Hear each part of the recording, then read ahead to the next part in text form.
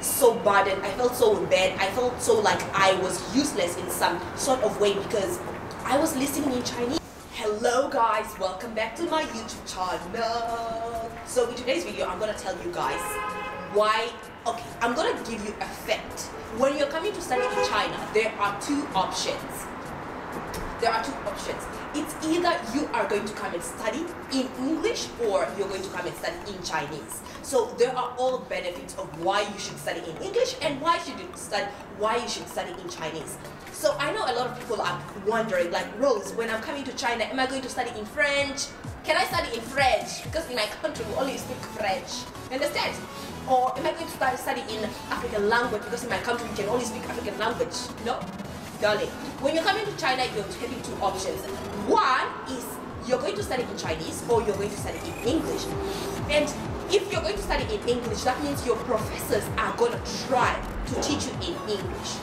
Now imagine these are Chinese professors who are trying to experiment teaching you in English.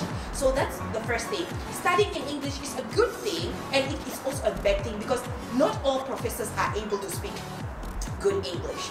Some of them are able to speak good English because they've gone abroad, they've like studied abroad, and it's good. You're gonna like learn a little bit more easier, but passing on the knowledge from a professor to a student while the professor is not really good in English, that's just a disadvantage. So yes, when you come to China, you'll be having two options. Either you're going to study in Chinese or you're gonna study in English.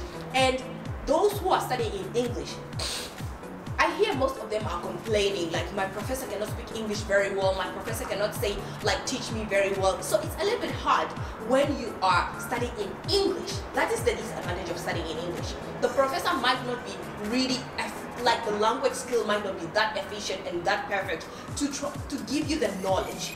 So a lot of students come to in China and they end up like complaining that their professors are not able to speak good English. But also, it doesn't really matter if your professor is giving you, like, it doesn't matter. There's so much on the internet that you can learn from.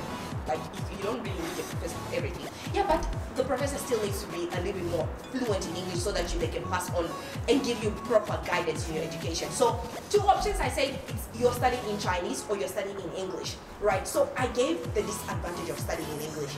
Also, the students that are studying in English, I heard that they don't really have enough facilities, you know, because programs that are catered in English are still under experimenting. You know, it's an experiment. So people are still trying their best to give the best service to foreign students, but it's not that perfect yet. So it's a little bit hard. Yeah, it's a little bit hard. Like, you are in China and you're studying in English, so it's a little bit hard. But the second option for you to study while you're in China is you studying in Chinese.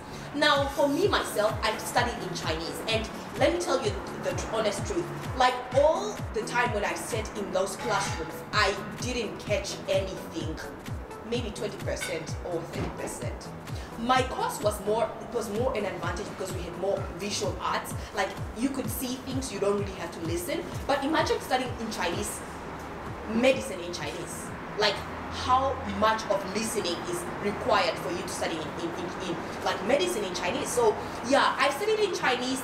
I can tell you the truth that studying in Chinese is not easy at all. So if you're coming to China, you need to like be strong. You need to bring on that like strong muscle, as I mentioned in one of my videos. Like, yes, so studying in Chinese, the benefit of studying in Chinese is that you are like treated more like a Chinese student. You are given all the resources, you are given everything, but the disadvantage of that is that you will not really understand everything 100%. Like, I sat in those classrooms and I felt so burdened, I felt so bad, I felt so like I was useless in some sort of way because I was listening in Chinese, man. I was learning everything in Chinese and I am learning everything in Chinese, so it was just a little bit hard. So that is, I just want to give you guys the clear picture of coming to China. You study either in English or Chinese, and they are all having disadvantages in a way. However, for me, I would definitely advise someone to study in Chinese because you're gonna learn Chinese, and second, you're gonna learn your major in Chinese. So that's just like a double benefit, you know. Yeah, it doesn't really make sense you in China and you're trying your best to be like learning in English, because this is not an English country, you know. So yeah, that is it about learning. Whether like that's it. That is it for about learning in China. Whether you're gonna learn in which language, you are mostly going to learn in Chinese or English. So thank you guys for watching this video. Until my next video, stay humble, stay positive, and work hard towards your goal. I hope this video was helpful, and goodbye. All right.